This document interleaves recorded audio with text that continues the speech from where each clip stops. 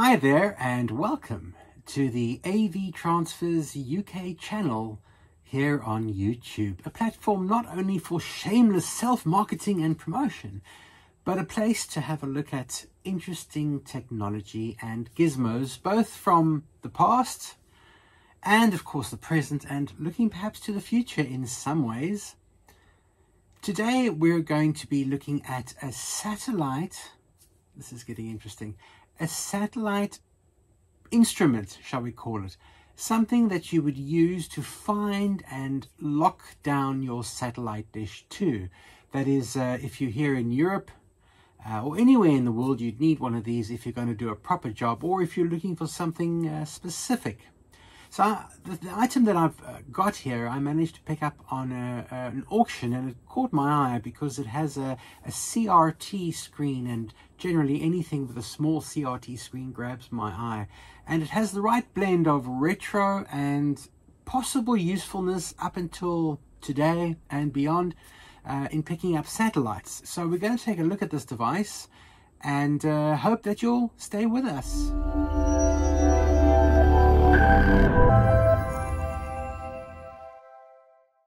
Okay, so here we are. I'm on the floor again. Here is this very interesting goodie. It's called the Satlook Digital in IT, or as we say in the business, LUT.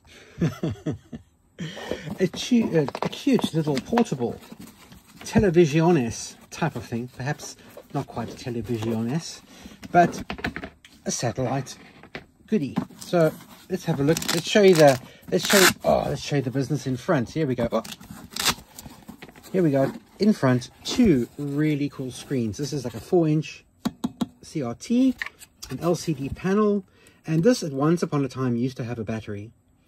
It does not have a battery. It does not appear to have a working battery. So I have to use it on DC power, but that's not a big deal. On the side, interesting things. Buttons. It kind of looks like an old telephone receiver, right? Volume, tuning. There is down here. Oh, right. There's tuning at the bottom. I'm sorry. Volume tuning, and this is your frequency. I think there's some sort of a push button thingy. And there's your satellite input. It's actually a BNC. And then you put this, I got this little adapter so I can use it with an F plug, which is the kind of industry standard for satellite. And this little puppy operates between 950, I think, and 3000 megahertz. So let's plug it in and I'll show you quickly what it looks like. Okay, so here we have, I've just connected it up to a normal WHPO antenna. I'm not expecting to see much in the office, but we'll hook it up to a satellite dish in a couple of minutes. And this is just showing you your frequency spectrum. So there's a little dial here on the right. If you turn it, you'll see that marker moves up and down. So I guess the idea is, with this little doodad, you'll see some broadcast on this channel here. Something going on there, right? So we'll move the marker up to that particular spot. And that could be any broadcast in that frequency. Let's just line it up there. And then we can actually switch it into picture mode, so we can actually see what that looks like. That's pretty awesome, I think, you know. So there we go. We've got a visual representation, and I can just turn the dial, and you'll see as I turn the dial, the frequency changes there. Now that's not picking up that frequency. That's the frequency it's supposed to be picking up if it's on a satellite dish. But obviously the frequency span is about 3000 megahertz, and the satellite dish actually does most of the down conversion. So this would probably be looking between 950 megahertz and 3000 megahertz. So 3 gig basically. So the numbers aren't really producing the correct, you're not seeing the correct frequency, if you like, for that. But a really interesting piece of kit. So if it was analog satellite still, or if you're looking for analog satellite, you would find it this way. And it also has another mode, which is, let me go out of here, digital. So you can go to digital mode, and what it does here if I'm not mistaken, it basically scans the airwaves and tells you if there's any digital information in this section. What I liked about this is you can basically point it at a satellite, find a satellite, and then it'll tell you what satellite you're looking at. It'll actually show you if you're on Astra or if you're on Hotbird or whatever other satellites there are. So that is the main reason I wanted it, because I never know where I'm pointing the dish. I mean, maybe an old hand who does satellites all the time would know, but, you know, me, not really sure. So this is a digital representation of digital satellites. So you wouldn't be able to see the picture, but you would be able to see sort of stations in these constellations, if you like. So just an interesting toy, really. There's a lot going on the screen here. It's not very user-friendly in today's day and age, because everything's done from this button panel on the left, on the right, so should I say rather. So let's just try search and see what happens. Or we could say channels, and it would tell you what channels we're looking at. So how about we take this into the garden and let's see what we can find. So here it is. This is the outdoor dish that I got off eBay from a gentleman. And this is sort of a temporary install just for the purposes of my exploration of the skies above us. This is the sort of tripod, and a very small dish, just a 60-centimeter dish. I can put a bigger dish on if I want to do some more exploring. I had a bigger dish and I threw it out like an idiot, so I may have to get another bigger dish, because this doesn't seem to be able to get a hell of a lot of anything, to be honest. It's a bit weak, and it's just got a standard LMB, so not really up to the latest frequencies and systems. But for the purpose of testing the satellite receiver, I think it's a winner. So if we back off a bit, I've just put it out there, and we've got a cable running here.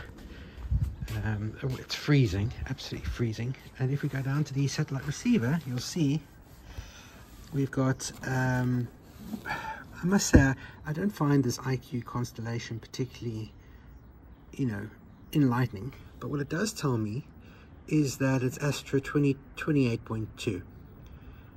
So I've locked that in. If that's the best signal, I haven't really fiddled enough with it, because there's just too much play in the brackets and too much play in the pole stand to really get a good signal out of that.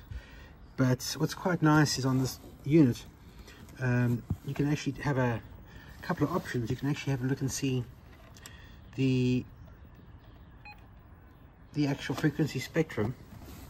So there you'll see there are a couple of channels here, there. I don't know if that means I'm on that channel right now. Perhaps that's very low, I don't know. But there's a lot of noise in this part of the band, I don't know why. It might just be looking at the wrong part of the frequency range. But this from top to bottom is 1200 megahertz, so it's quite a wide frequency range. Perhaps that's also not quite right. Just excuse the aeroplane in the sky. And this is primarily an analog satellite receiver. I just love that CRT, but it does have a digital option, and if we go to the digital, we can actually see what it looks like on an analog receiver. That there's nothing there, and then we go to digital. There's a little keypad on the side, and it does a little searchy search. It says to you, shows to you what it's finding, the Astra 28.2. And then if we look here, we can have a look and see. Let's just see what other options we've got here. Channels. Let's push 4 and see if it can tell me what channels are on here. Okay, so at the moment it's just showing me one channel, B-Sky B47. But that definitely says to me it's on the right UK satellite. Let's exit that. And at least we know we've got a signal now. And you can also have a beeper. And that'll tell you sort of how it'll change pitch according to if you're on the satellite or not. But this is supposed to be the digital constellation, and I don't really see anything intelligible here. Perhaps I'm just doing something wrong. Let's put the beep off, it's quite annoying. If I go to 0 and change the frequency,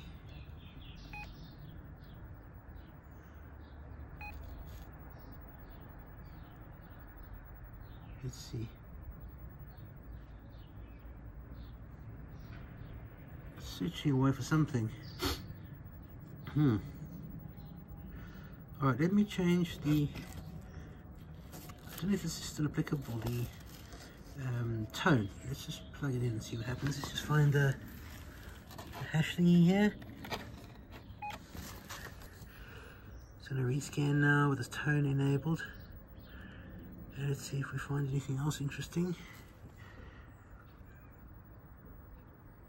Let's see, doesn't seem to be showing me anything. Well, it does show me something's happening here. Let me just switch back to the old non-22 kilohertz. Just seems to be getting a bit more on that one.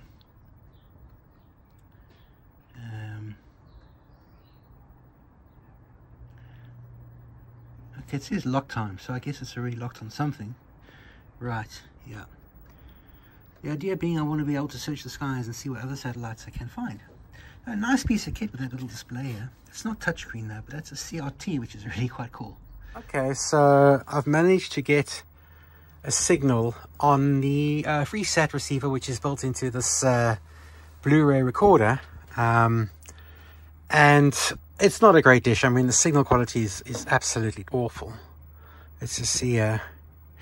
It doesn't even look like this FreeSat LNB or pickup is ready for the new frequencies or anything. I think it's a very, very old LNB from 10-15 years ago. So I kind of got schnipped on the order. I think I bought perhaps a very old stock dish. I think the person that sold it to me was very, very lucky.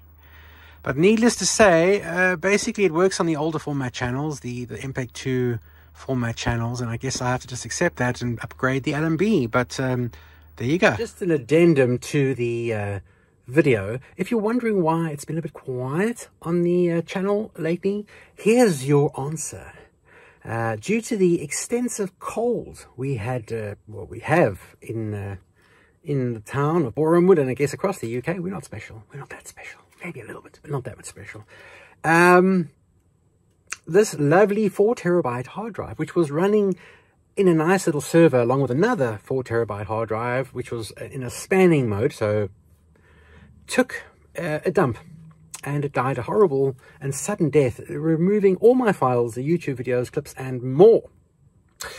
So even though there are 2 of these and the other one has got half the data on, because they run together, I lost both. So my 8 terabyte server is down to 4 terabytes now, and this one just says no disk. So not a fan of Seagate, never have been, never will be. Seagate and Quantum, those were like the worst hard drives you could ever have back in the day.